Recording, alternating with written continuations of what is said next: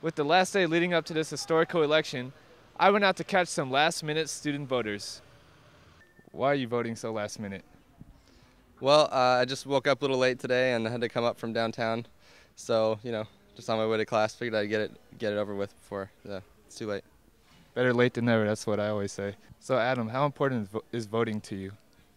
Voting is very important to me. This is a very historic election. It's actually my first presidential election that I've been able to vote in, and there's a lot of controversial issues on the ballot now, so it's really important for students, like people our age, to get out there and put their voice in, because if you don't vote, then you're not getting your voice heard. I'd say this is the most important election I've ever voted in.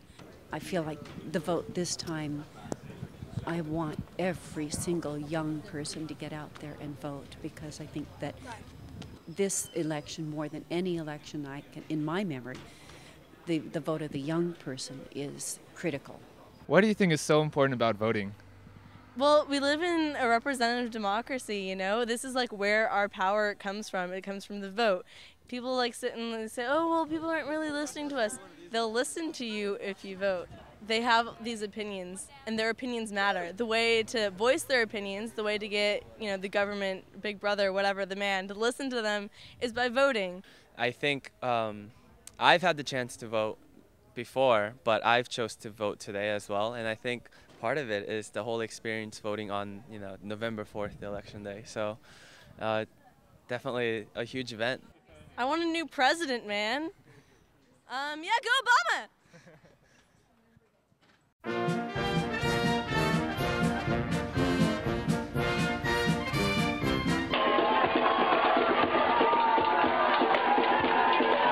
My mom called me and announced that he won, and I threw my food and was screaming. I ran to my friend's apartment, and I was running by a classroom in Cowell when they had class, and I ran, I was like, Obama won! The whole class stood up because they were all they couldn't get the news from the classroom. I joined in the giant running thing that went on, the mobbing of students. Don't really know what it was. We started a tradition because it's never been done before, so it's no one really knew what they were doing. Thousands of students just mobbed all around campus, all the way to Oaks and just around everywhere. We came from Merrill and we just ran yelling, just put screaming. Obama stickers, People were streaking. I think that Barack Obama is a better choice than John McCain. I definitely support his international policies as well as the energy policies, so I'm really happy about it. I'm extremely happy that Obama I'm excited. won. Yeah, I'm to see excited. what's gonna happen. He's gonna make a lot of good changes. We really needed this change. We really needed the way the economy is right now. It's really bad, and I could see that Obama, he really cares about the people. I think Obama winning the presidency is a huge step in our American history. I think it's a night that I'm going to look back on as one of the most memorable nights of my life. Proposition 4, it did not pass. Were you happy with that? The one about abortion for minors? Well, I'm glad it didn't pass because I believe, in pro-choice. People and each individual has a choice, between, whether they want to, have an abortion, a young lady or not. And I don't think it's right to just go get permission from the parents, because then they're going to end up making that decision for them. This is the third time that hasn't passed, so hopefully after this they'll just stop trying. Proposition 8 passed. How do you feel about that? I'm very disappointed. I can understand that people who were for Prop 8 supported it just because that the way they saw it through their religion. Mormons and Christians definitely, they feel that homosexual relationships aren't a good thing, and I feel that Prop 8 passing really violates our rights in the Constitution. Just the freedom that we have. It's a civil rights issue that should be resolved as soon as possible, and I feel that everyone has a right to make their own decision. I'm pissed. Obama may have won, but Prop 8 passed. Someone put that in their window, and I was like, what?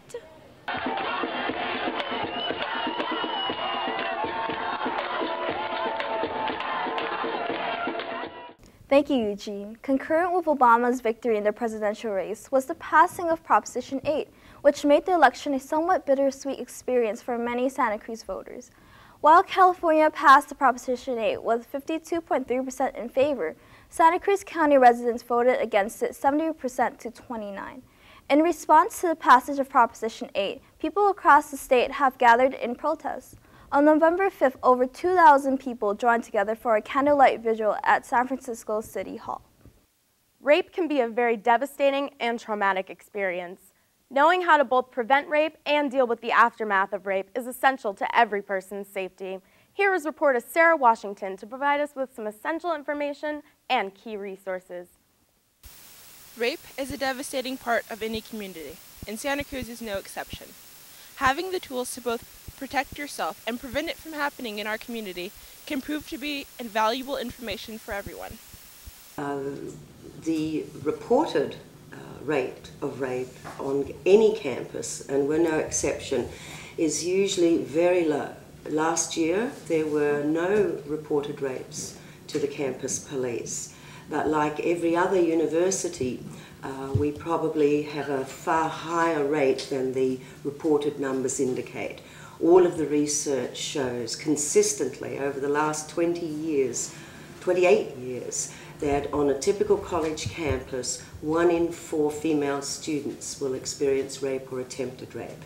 So what actually happens and what gets reported are two very different realities.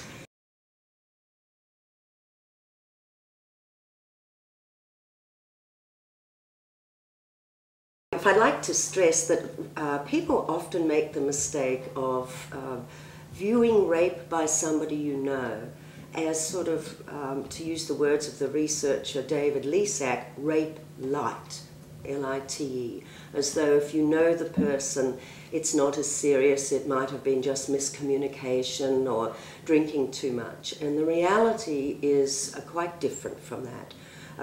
Being raped by somebody you know is as serious, as traumatic, as complicated to recover from as a rape by a stranger. The Rape Prevention Center website outlines some safety tips. Trust your first feeling of uneasiness. If the aggressor is an intimate partner, tell them in a serious tone that you are uncomfortable and want them to stop. Use a strong, serious voice. Look for others to assist you. Believe in your right to your own body. Don't plead, play cute, or apologize. When at parties, you should have a safe way to get home already planned. Never leave a drink unattended. And self-defense classes are recommended.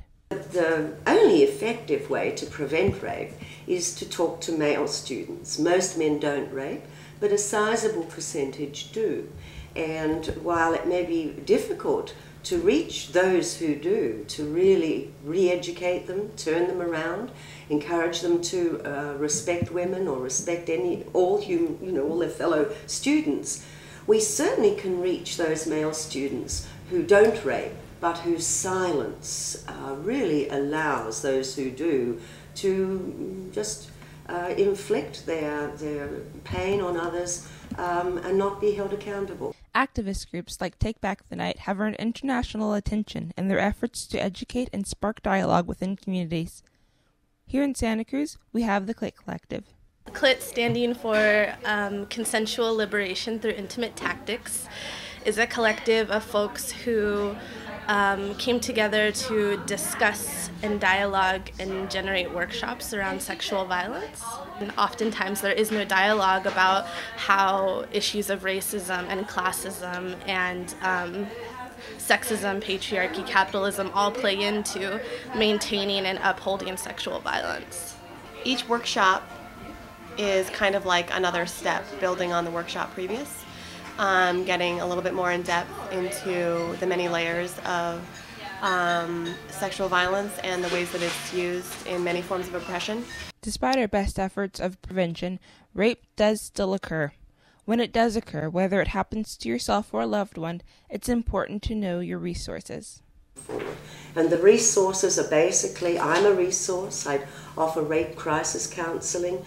We also have a counselling psychological department that has therapists available on a crisis level during the day and any time during out-of-office hours by calling their central number, which is 459-2628. Obviously, the police department is an option. You have a right to report rape. It is a crime. If you can make a police report and you can report it internally on the campus. If you ever find yourself in an emergency situation or ever feel unsafe, feel free to call 911. If you can't get to a phone, these blue light emergency phones are placed all around campus. Just simply open one up, press press the red button inside and you have a direct line to the police department. And while these things help in keeping us safe around Santa Cruz, the best thing we can do for our community is dialogue. For BSN News, I'm Sarah Washington.